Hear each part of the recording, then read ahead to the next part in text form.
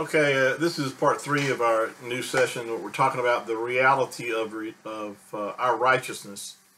And it's important to understand that the plan of salvation that has been provided for all mankind is the recognizing that man is a sinner and that he needs a Savior, and that our Creator has made provision for all mankind to be saved.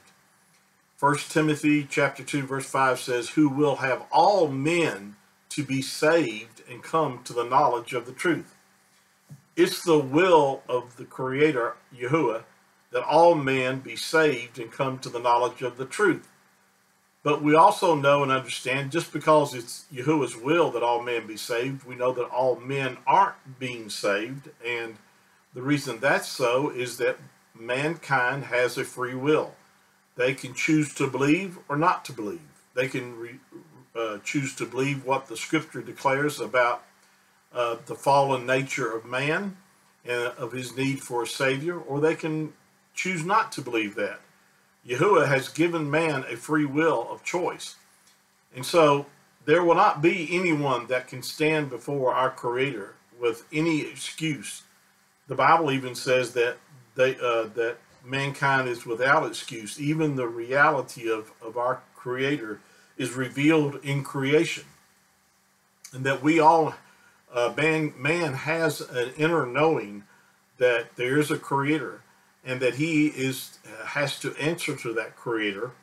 And now man may reject that consciousness, awareness that there is a Creator, and they may, because of the hardness of their hearts, turn away and refuse to believe. But the reality is, one day they will have to face the judgment of the Creator for what they have done. And the thing is that there will not be, judgment will be swift, because it won't be based upon what you did in your life. It's not based upon works of righteousness which we have done, and that's the deception that's in the world today, is that most people believe that if they live a good life, if they're a good moral person, if they, quote, go to church and read their Bible or say prayers or whatever, that they're going to heaven. And or that they somehow earned their own righteousness. In other words, our Creator owes them something because they've, so quote, lived a good life.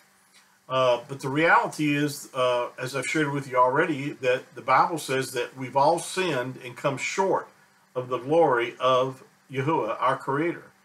In other words, we've all have this fallen nature that was passed down from Adam, and we've inherited that nature. We were by nature children of wrath, even as others. Ephesians chapter 2.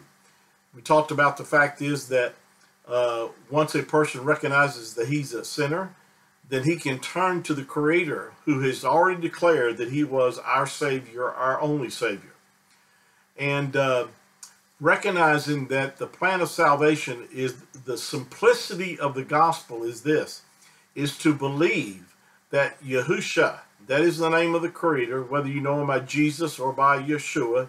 His actual real name, as I've shared with you, is Yahushua, and that translated from Hebrew into English language is Yahuah, is Savior or salvation, which, like I've shared, in the Tanakh of the Old Testament, the Creator declared that about himself, that he was Yahuah, that is his name. The name Yahuah has been substituted with the English word Lord in your Bible, and we've done many videos about this. But for those who are just watching maybe this video for the first time and don't understand why we use the name Yahuah, it's because that's the Creator's name. He declared that by himself, that this is his name, and this would be his name throughout is to be known in every generation that we live in. And he said this is his name forever. So you'll find that in Exodus chapter 3, when he revealed his name to Moses, or Mashah, he said that this was his name forever. So, but he declared that he was our Savior, our only Savior. And he sent his only begotten Son, that whosoever believes in him shall not perish, but have everlasting life. And Yahushua is Yahuah manifest in the flesh. There's many scriptures I'd like to get into, but not today. But there's many scriptures that talks about the fact is that Yahusha is Yahuah. He is the creator. Even though the scripture says he's the only begotten son of the Father, he is Yahuah himself. And if he wasn't Yahuah, then who is he? He had to be sinless. He had to be from everlasting to everlasting, because it was prophesied that he would come from the Ancient of Age. In other words, he'd come from eternity past, and that is the Creator. There's many scriptures, Yahusha himself declaring that if you've seen me, he said, you've seen the Father. He said that to Philip in John chapter 14. He said, Philip, if you've seen me, you've seen the Father. So John chapter 10 verse 30 said, Yahusha himself said that he and the Father are one, and one translation is even translated as me and the Father are the same. They're the same person. Now, with that said, that we have to understand that there's that any good works that you do, that it will not change your nature. That's why you need the Savior, is that you can't inherit eternal life by just keeping the law or the Torah, is because you can't change your nature that way. The purpose of the Torah, we've talked about this in our past series, the purpose of the Torah was to reveal to you, or to help you to understand that you needed a Savior. Because of the fact is that no one could keep the law because of man's fallen nature, the weakness of the flesh. Paul wrote about this, talking about the weakness of the flesh.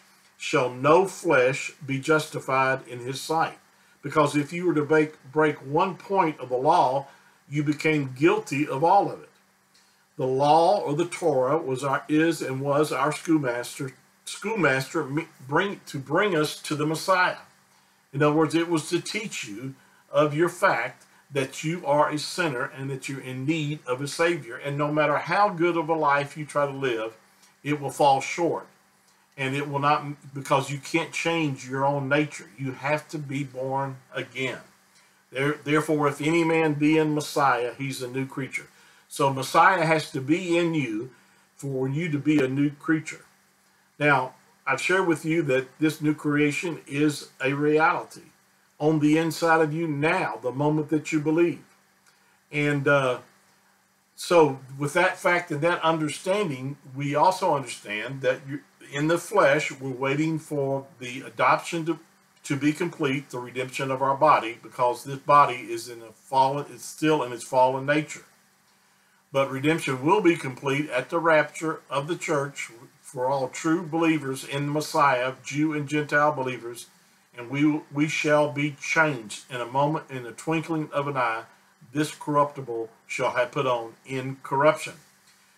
Okay, we're going to pick this up on our next session. This video is getting a little long, so I need to stop it here, and we'll pick it up on our next time together. Please share this with others, and until next time, shalom.